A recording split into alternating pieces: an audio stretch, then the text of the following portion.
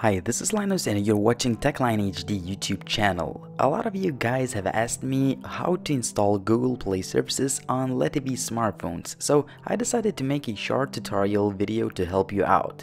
Make sure to watch the entire video as you need to follow all the steps carefully. Stay tuned.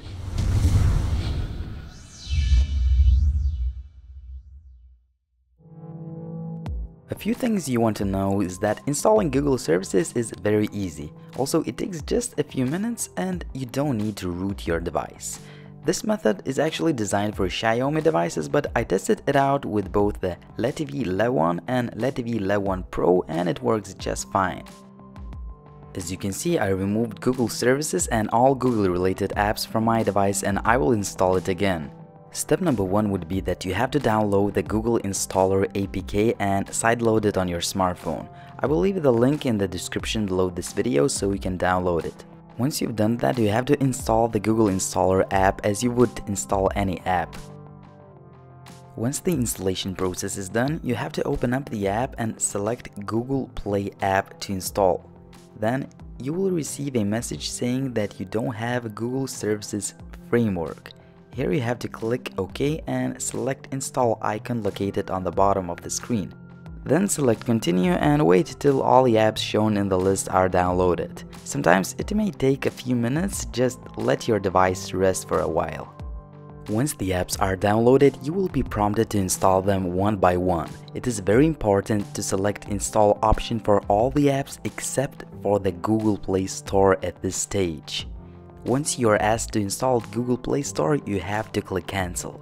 As soon as the installation of Google Play Services, Google Account Manager and Google Services Framework is done, you have to close the application and reboot your device.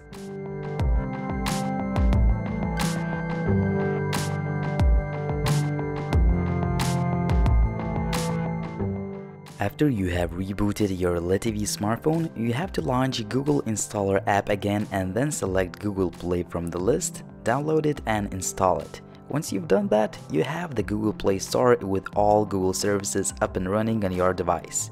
What you want to do right now is set up your Google account and start downloading the apps you need. However, you will receive a Google Play Services error message and you will be prompted to update it. You have to do that immediately to make sure the apps are running smoothly. Some other things I recommend doing is to install any third-party keyboard such as Google Keyboard, as the pre-installed one has too many Chinese aspects in it. In addition, I downloaded the Google app to make sure that I have the best Google integration possible.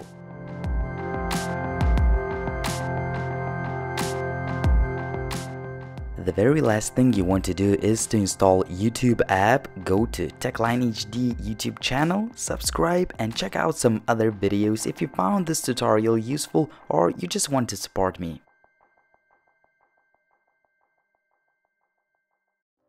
It was Linus from TechLineHD. Please hit the like button if you enjoyed this video and subscribe to the channel as more episodes are in the making. Also, please like the TechLineHD on Facebook and other major social networks. Thanks for watching and see you next time.